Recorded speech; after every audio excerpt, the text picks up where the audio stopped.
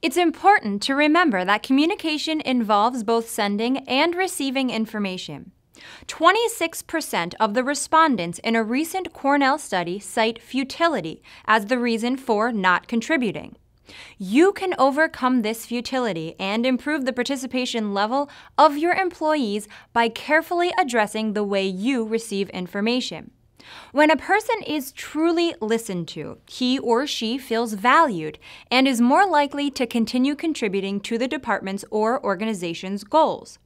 When you listen actively to your staff, you send the message that staff members and their contributions are truly valued.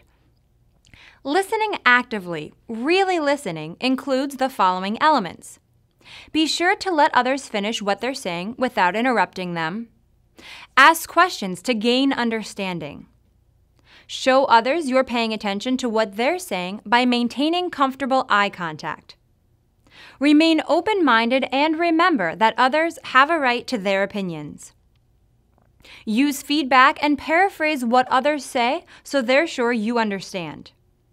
Observe the speaker's nonverbal signals, such as facial expressions and body language, as a means to facilitate understanding.